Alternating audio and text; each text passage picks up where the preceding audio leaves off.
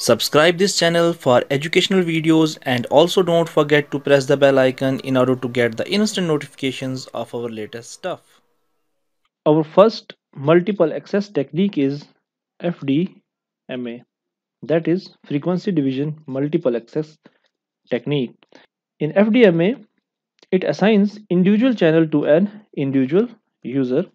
So here individual user is assigned an individual channel, and because of this each user is given a unique channel. Each user will have a unique channel, which means that no other person can use that channel if that channel is even in the idle state. Okay, so no other user can share the same channel during the period of the call. No other user can share the same channel during the call. Okay, and in this FDMA system there is a term which is called as FDD, that is frequency division duplexing. And a FDD system is pair of frequencies. One of the frequencies is used for forward channel while the other frequency is used for the reverse channel. So it is a pair of frequencies, and out of this pair, this one is used for forward channel, the other frequency is used for the reverse channel. Okay, and your frequency division multiple access system will have a structure like this.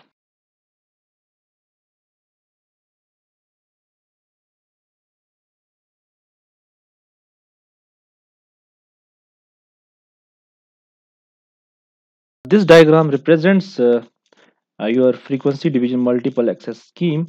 Here you see this complete box is your total available channels, and you divide this bandwidth into different number of channels like C1, C2, C3, and Cn as n different channels, as you have U1, U2, U3, and Un as different number of users. In this case you have n number of users, and each user in this case is assigned a unique channel, and they can communicate in this particular channel.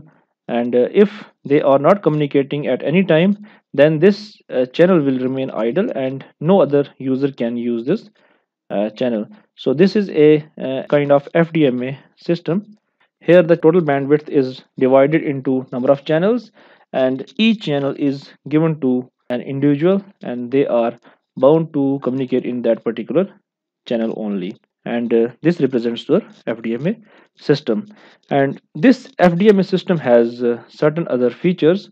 So features of FDMA system: these FDMA system, they carry only one phone circuit at a time.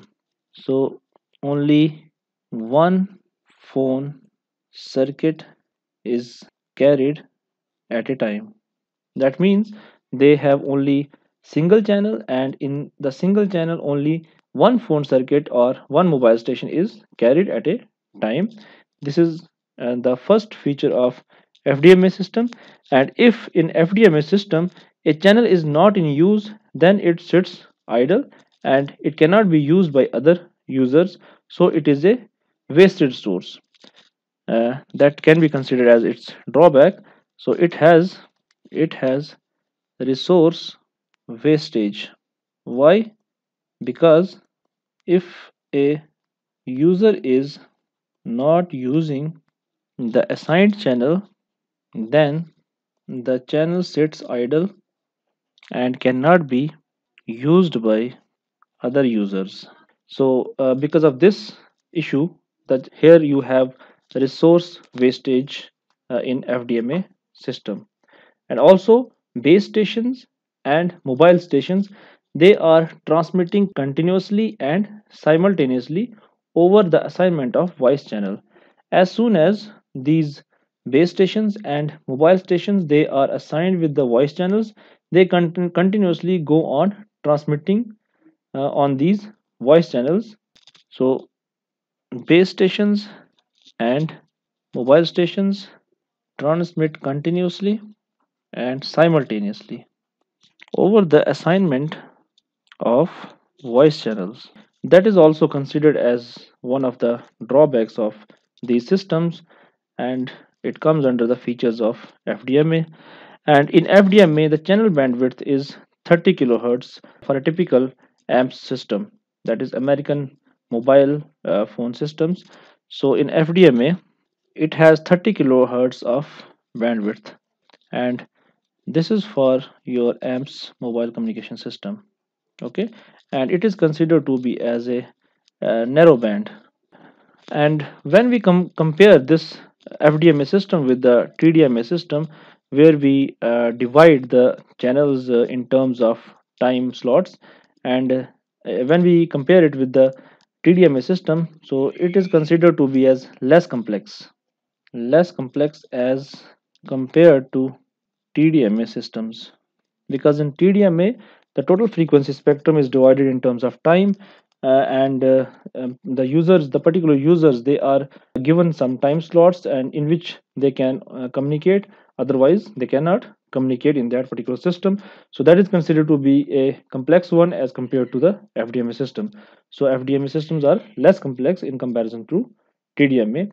And also here, as we see that this mobile station and base station, they are transmitting continuously and simultaneously, and because of that, this system requires few bits for the purpose of synchronization and framing bits. So fewer bits are needed for overhead purpose, and that is for synchronization and framing bits, because here your mobile station and base station, they are transmitting continuously as soon as they get the voice channels, and that's why the synchronization bits required are very less. So few number of bits are required for synchronization and framing bits.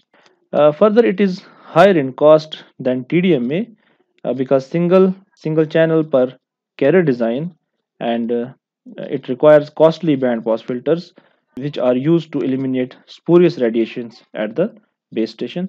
So it is higher in cost because of single channel per carrier design, and we require costly band pass filters to eliminate spurious radiations at the base station.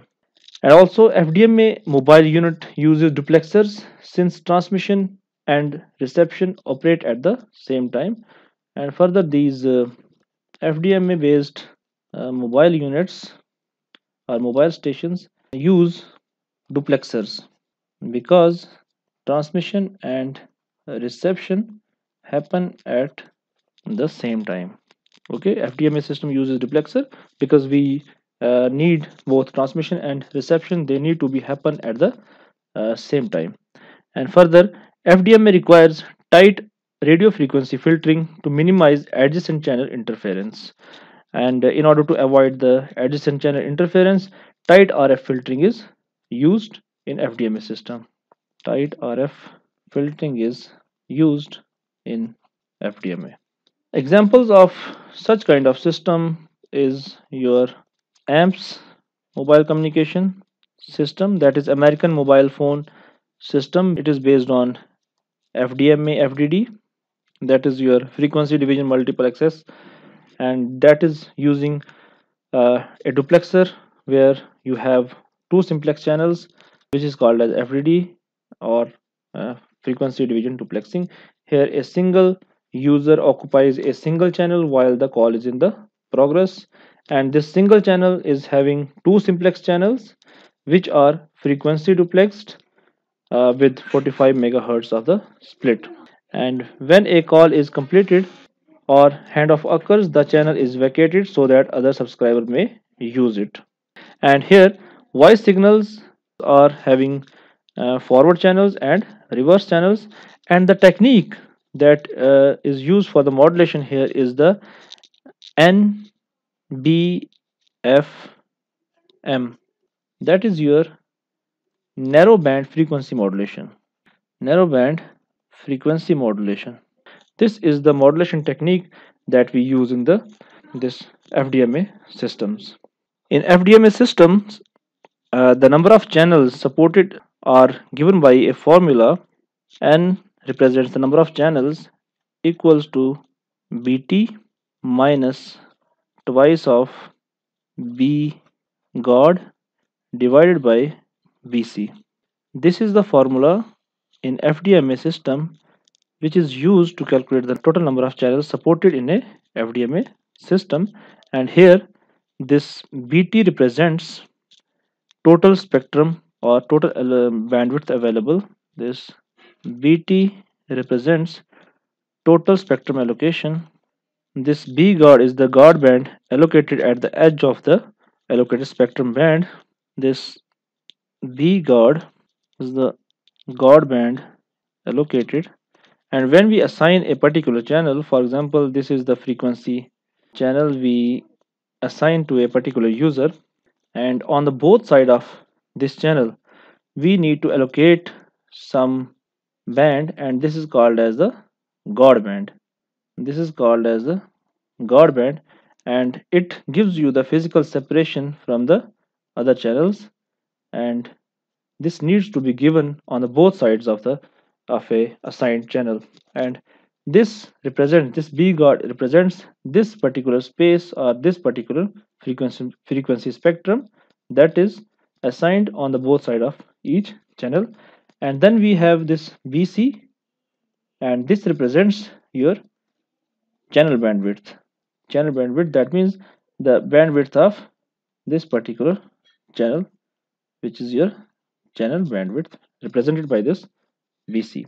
Okay, and now we will see a problem on this FDMA based cellular system.